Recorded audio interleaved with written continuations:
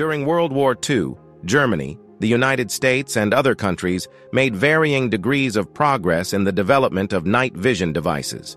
Especially, Germany took the lead in using night vision devices in actual combat and exploring related tactics, achieving certain success. However, the Soviet Union during World War II was also at the forefront of night vision technology, and specific technological developments began before the war. Like other countries, the Soviet Union at that time also developed active infrared night vision devices. After the outbreak of the Great Patriotic War, the Soviet Army urgently needed a night vision device to assist trucks, tanks, and other vehicles in night marches. Compared to daytime marches, night marches without searchlight support and with the loss of air superiority were simply targets. The headlights of the vehicles turned on were the best targets for enemy aircraft, and the target position could be determined from a distance. There is very little detailed and systematic information about the Soviet Union's night vision devices during World War II. Some designers of these devices are unknown. This is not due to a lack of information, but rather because many archives still need to be discovered and organized. Moreover, Soviet night vision devices themselves are very rare equipment, and very few people pay attention to them. At that time, the Soviet Union's night vision devices were limited by technology and their own positioning.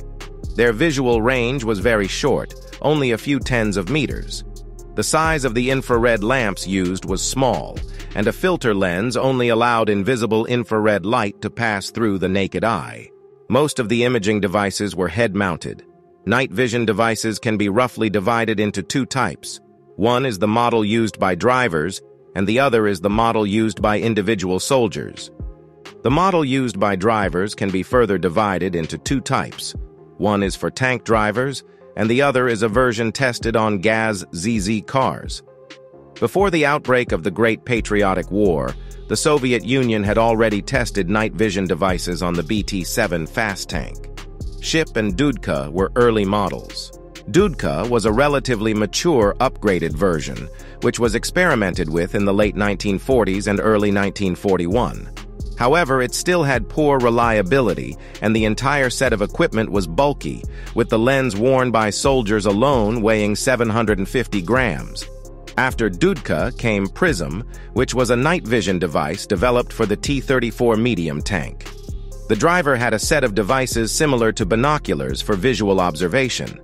This set of devices was powered by batteries, and the infrared lamps could provide both conventional visible light and infrared light. The lamps were powered by the tank's battery and could continuously illuminate for 25 hours. The night vision device tested on the Gaz ZZ car had a basic structure similar to that of a tank. The driver had a pair of binocular observation devices, and a 250-watt high-power lamp was installed on the top of the driver's cab.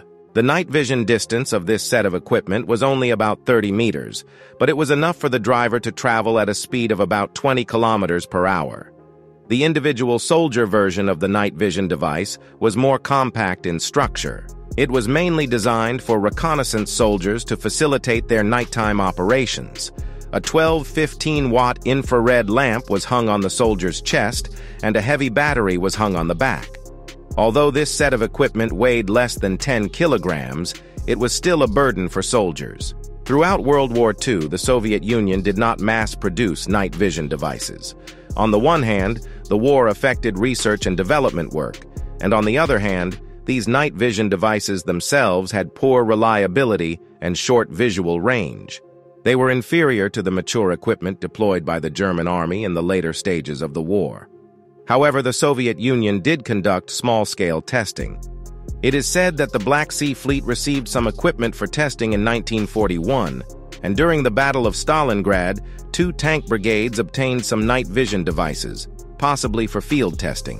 In addition to the above types, the Soviet Union also attempted to install night vision devices on aircraft before and during World War II to improve the night vision of the crew.